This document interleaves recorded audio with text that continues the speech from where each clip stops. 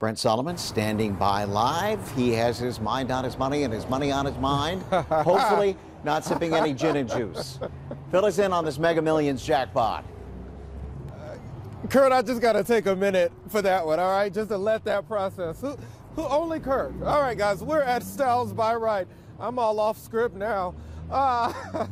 Listen, $440 million to be exact. That's what's on the line tonight, and that's why folks are lining up here. Let's face it, guys, it's been tough times, and that's why this really just seems too good to be true.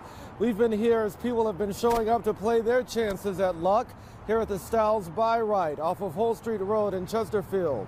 When hundreds of millions of dollars are available here, can you really blame these folks? This is the first Mega Millions jackpot of the year, and it's risen to $447 million. And that jackpot is so high because so many people are buying tickets.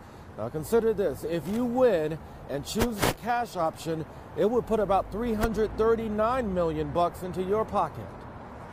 When people see the higher than usual jackpot, that prompts them to say, okay, I wasn't buying a ticket before, maybe I will now because the jackpot has gotten higher than usual, or they get together with friends, coworkers, that sort of thing, and make playing Mega Millions or Powerball a social experience. Yeah, social experience that so many are craving during these times of social distancing. All right, I want you to keep in mind, the odds of winning tonight's jackpot are pretty long.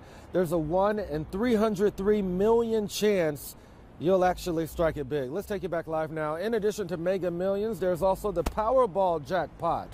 Tomorrow night, it's expected to be at $410 million. So lots of options here. Again, tonight, you can check to see if you're the lucky winner right here on NBC 12 News at 11 o'clock.